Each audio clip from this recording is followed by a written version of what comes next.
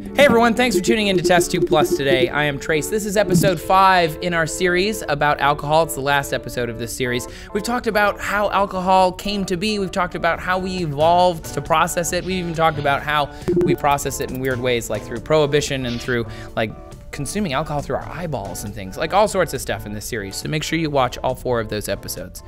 But today we're going to talk about the consequences that many people face when they drink alcohol, and that is hangovers. Everyone has a different tolerance level when it comes to hangovers. Men's are usually higher than women's. Sorry, ladies, but that has to do with how our bodies work, and our bodies are slightly larger than women's bodies on average. But anyone who drinks a little too much, regardless of your physical makeup, can be exposed to a ton of discomfort. We're talking headaches, nausea, fatigue, anxiety, trembling, diarrhea. It's pretty miserable, or so I've heard. My weird superpower is I don't get hangovers that often. It's happened a couple times in my life, but this doesn't happen to me that much, so I don't really know. I'm talking about this from a purely academic sense. But the causes of a hangover are pretty interesting. A lot of this comes from being dehydrated. Urination increases once you've, quote, broken the seal, even though that's not a thing. That's not a thing. There's no such thing as breaking the seal. When you drink alcohol, it makes your way into your bloodstream, and it tells your pituitary gland not to produce vasopressin. It's a hormone that typically keeps your body lubed up with moisture. Without the vasopressin, liquids that are consumed, like you do when you drink, go right to the bladder, which is why you urinate so often while you're drinking. So they don't get processed in the same way. And when they don't get processed in that way, you will become dehydrated. The immune system also responds to alcohol consumption by inflaming. There's this poison in my body. Oh my gosh, I have to do something about it, which can affect your appetite, your concentration, and your memory, and also makes you feel a little puffy or bloated. There's also stomach irritation, which can happen, which is where it slows down the rate at which the stomach empties itself, also causing you to feel kind of full, and can lead to nausea, vomiting, or stomach aches. There's a drop in blood sugar, which can result in shakiness, moodiness, tiredness, and just general weakness kind of across the board. And if it gets really low, it can cause seizures. But blood sugar levels also will just drop steeply as you're drinking. There's dilation of blood vessels, which we were talking about earlier, which is, basically this vasodilation causes flushing and headaches. It can cause all sorts of stuff. There's sleep quality interruption. You might think, oh, I sleep better when I've had a few drinks, but you actually aren't sleeping better. You're just sleeping kind of harder. Your body doesn't get to do the normal sleep cycle the way it would, and you can wake up feel kind of tired and sleepy. There's also congeners. Congeners are substances that are produced during fermentation and are responsible for most of the taste and aroma of alcohol, like, why whiskey and gin taste and smell the way they do. And they can contribute to the symptoms of a hangover. Not the drunkenness necessarily, but the hangover. They're usually esters and aldehydes. But there's no way to cure this thing. This is a whole bunch of different stuff that comes together to give what we call a hangover. So eating bread or bacon is not going to cure all of this stuff. Bacon doesn't lower, make your blood vessels constrict and make your stomach empty better and stop things being sent to the bladder when they're not supposed to. That bacon's great, but it's not that great.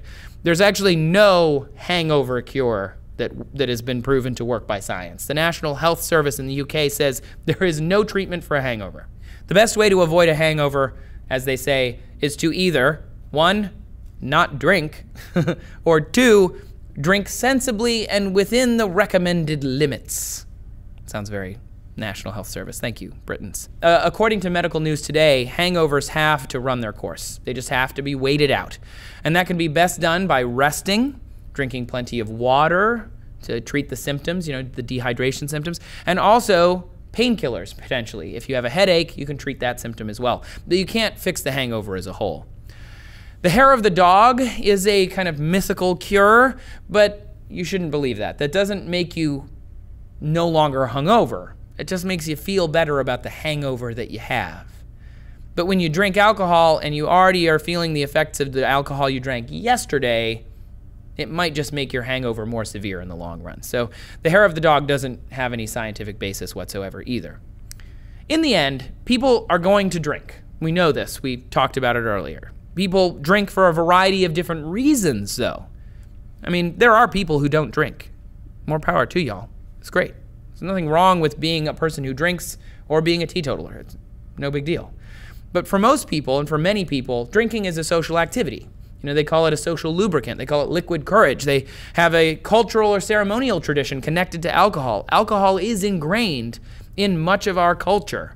For example, many countries believe that if you don't look each other straight in the eyes during a clinking of the glass, you could be punished with, bad sex or bad luck or, something for years. In many countries, you're not supposed to pour your own drink, and instead, everyone should just monitor their friends and make sure everybody's topped off. And in Japan, for example, that is a gesture of companionship and demonstrates the respect for one's drinking buddies. In China, elders hold their drinks a little higher than the rest of the group. In Russia, the older generation is known to take a shot of vodka to kick off a business meeting.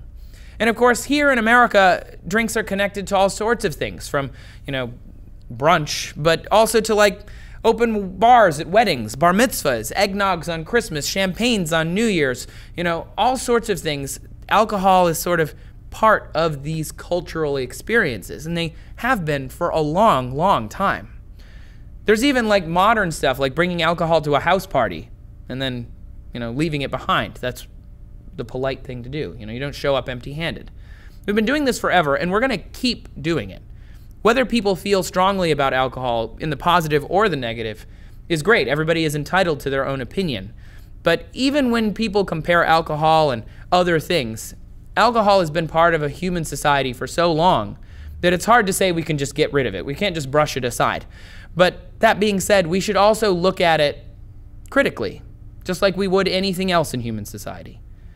Drinking responsibly is a slogan that you hear a lot, but it's also important. We should be thinking more about why we're drinking, how we're drinking. My mom always said, don't just drink to get drunk. You should go maybe drink with your friend to have a drink with your friend, but don't go out to get blacked out. That's not healthy. Again, you do you, but that's my mom. I gotta listen to my mom. But like I said, in the end, we're all gonna do this, or most of us are gonna do this. And we're gonna do it all over the world, and maybe we're gonna take it to space and go to another world with this stuff too. And that's gonna bring a whole new set of challenges, which is pretty cool too.